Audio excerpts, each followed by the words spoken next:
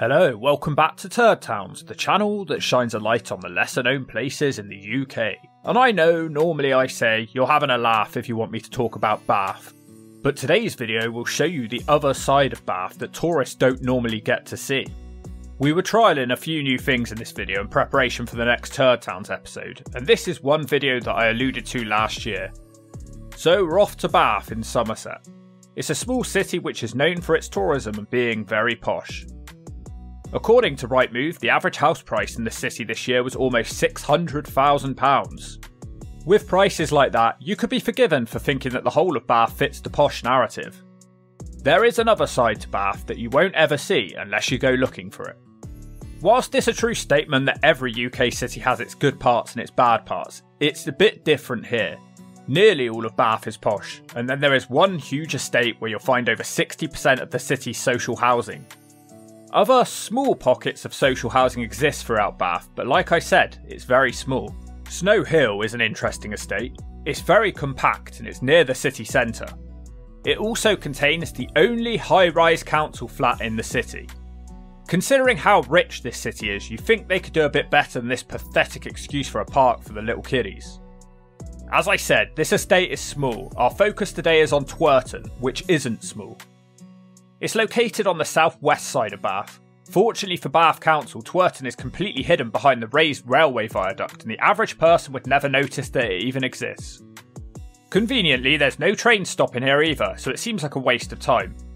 Doesn't it seem silly in a large impoverished neighbourhood in a city which is heavily pushing a green agenda to not have a stop here? They also have clean air charges in Bath, which admittedly doesn't affect many people, but I would wager that those rules will become stricter in the future. So give Twerton some damn infrastructure. Twerton has been built using the same Bath stone as the rest of the city. I've definitely visited uglier places, but the stones are grimy and uncared for. It destroys what could be fairly nice. Nobody has ever heard of Twerton except for possibly one reason: the football at Twerton Park. This ground is large and it's in a nice central position. It seems to be a hub of activity for Twerton. It's home to Bath City Football Club, who aren't very good, but Bristol Rovers had to ground share here for a decade between 86 and 96. This means that Bristolians have fond memories of Twerton. It was loved for its chippy and pubs. Gasheads may want to look away now though. Many of the things which were once loved are now dead. The Chippy is closed down. The Full Moon pub has closed down. The Co-op has been sat empty since 2017. The High Street now consists of the most pointless parade of shops in existence. It does have a Boots chemist though, which seems to mainly be kept in business to hand out subscriptions of methadone. Twerton existed before World War II, but the place had to rapidly expand due to the post-war housing crisis, so large parts of Twerton were built after the war. In the 80s, 24% of houses in Bath were social. Now that's down to just 3.4%. That is a shocking statistic, and it shows how rapidly Bath has transformed. Social housing rarely gets built anywhere, but this has been worse than usual in Bath. The waiting list for houses in Bath is long, with around 5,000 households waiting on the list. We did manage to find some social flats being built on the far outskirts of the city, but nothing seems to be changing in Twerton. The main social housing provider is Curo. They built a huge waterside building to run their operations from, but for some reason didn't want the building to actually be in Twerton. Curo aren't popular with Twerton residents, with many complaining about the state of the properties and issues such as mould and leaks. Others complained about the amount of drug use in the area. One person who didn't wish to speak on camera discussed the issues of working in Twerton. He claimed that last week he had a knife pulled on him as a thief tried to take a crate of Strongbow. Multiple people told us about fights taking place on Twerton High Street 3 times a week. Everybody that we spoke to around Twerton said the main issues were drug addicts and Curo. We met local resident Bryn, who kindly took time out of his day to talk us through the issues of living in Twerton. All of the developments along the Lower Bristol Road, everything's all under Curo. Right. Right, well that what's his name, the head of Curo, he's a direct descendant of Mussolini. He was one of the money launderers for the mafia that was thrown out of Italy that didn't get put in prison with 500 others. Yeah. And David Cameron went to the American Supreme Court and begged them to drop the charges against HSBC, and they paid 18.7 billion. He then handed over all the public housing to them for less than a penny in the pound. Now, they haven't done any work on this building. I've been here 29 years. Yeah. I've had endless floods, and right out at the other end of this building, there's one door on the side. You go round there with that, and you'll see they moved the bus stop from here, and to spite me, they put it right outside my bedroom window, which is a fire escape window, got to be clear to the road. 5 fatalities inside 3 years. And they still wouldn't move it, but they widened the path 3 times, making it a bottleneck. If you go along there now, you'll see it's a public toilet. Some bloke last night dropped trout, spread his cheeks and shit all down the wall under my kitchen window. They've been trying to take my home off me. Yeah. Now, do you think I'm mentally unstable? I don't know you, but I've got an IQ north of 180. Yeah. I've convicted them, they've denied me access to the courts, and there is no solicitor in the land. The moment you mention Curo, we're very sorry, but on this occasion we're unable to assist you in this matter. Police, council, they'll take on any case, but because mine's over 500 million in losses, business and everything, they won't give me any legal access, and now they're trying to take my home off me. I'm the last tenant left here, and when I moved in 29 years ago, it was people in their 70s that had lived here their lifetimes. There was the panty thief of Oldfield Park. That was the punchline. Strikes again. Yeah. And they were after him for 4 years. His name was and he was a multiple rapist and pedophile. Taxi driver. When they arrested him, they found 400 odd pairs all around the boot of his car stuffed in there, and he was wearing kids' underwear and women's underwear. Oh. And I was in the process of buying my home, but I was being kept away. So when I come back, they put a bus stop outside the window and a pedophile next door. Along the back there, the land, you'll see the tarmac. He had an army of jippos hurling abuse at me, kicked my dogs, everything. Got 2 fat Labradors that we rescued. And if you go along the back there, you'll see the tarmac. They put tarmac straight under the mud. I raised so much money around here, and I was blacked out by Bath City Council, Bath City Football Club as well. I did a deal with them, and for 8 years, I had 50 season tickets for the kids. This building was condemned unfit for human habitation in 2004. And I challenged the judge where they were blackmailing me to settle out of court or else. I just wanted to end it all. They cemented garden slabs. Now, if you go in a garden centre in this weather, and you pick up a garden slab, got paper on the back of it, haven't they? The mottled slabs? Yeah. And that paper's like paper mache, it's filthy.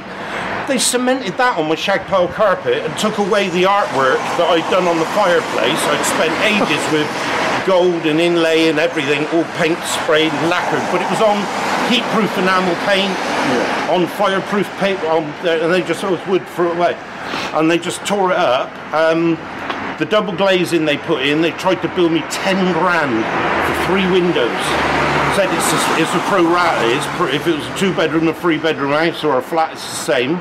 That was thrown out. I've had my windows broken more than 30 times at a cost of more than 25 grand over the last 20 years, sorry, and they haven't done any repairs. They put in a new sink in the flat above me, but the trap wasn't right, so they siliconed a trap under the sink. Now, you know as well as me, hot and cold water on a plastic ring expand contract fell off. Yeah, of course it will, yeah. 5 months. They didn't put a new trap. He was there with a sink bolt. Now, his daughter and his single dad and his daughter, but the missus had got put away in a nut sort of thing, so they were dubious and going through life. But the daughter left the friggin' tap running and they went away for the weekend. Oh. I called them on an emergency line. We'll get right on that. That was a year ago. They still haven't come round. See, I'm in the charity shop being fly tipping all their crap. They had their licence taken away because they had just what they did. Curo brought the area down and moved all the druggies into the area. Boots Chemist went into the shops there. It was a tiling centre, and they just no planning permission, but they moved everyone south of Julian Road on this side of town. Every methadone addict and that comes along. Now, if you go to the end of the building, go round to the right, there's a drain under my kitchen window. I caught a load of druggies coming out, nicking all the metal. They come out with sacks and they were pulling off copper pipe, and all the pipes along the back here were lead. And they were snapping them all off, and I chased them away, but not until after they had wrecked my boiler howlings and everything else. Now that was reported by Timbo in 2004. You look at there, see? Pipes no pipes coming out of the wall, it just leaks down the wall. Oh yeah. But this is what they done. Mud and sewage and crap everywhere. That is covered in grease where someone was puking. I opened the door and they fell into the flat. It is all day, every day. Morning, noon and night. They come round from the bus stop, blank walls there, drains over there, and they piss and shit there. But I get it all the time. But that drain is blocked. Yeah. So if I bleach that down, I mean, when this dries out and you look, you'll see it's all bleached running out to the road. I must have used about 5,000 gallons of industrial bleach. I did the designer interior in here, and it was valued at 350 grand, estimated. Now it's worth about 35 according to Curo, and they're trying to take it off me for non-payment of service charges, which they were convicted of. I went to court with a photo, and one of the bills, if you're given a bill for 50 grand, or 30 grand, or 20 grand, and you prove it's fake, the whole thing's dismissed. That's the law of the land. It's stood since World War I. They sent me a bill for 980 quid for painting my front door and painting the door frame. I took a photo, I said, look, that is a handmade by me, Luan, Philippine mahogany, varnished door. Does it look like it's ever been painted? UPVC door frame. How can they bill me 900? You can buy a handmade door and frame for less than that. You can. And the judge said no reference to previous cases, and they found me guilty and fined me 4 grand.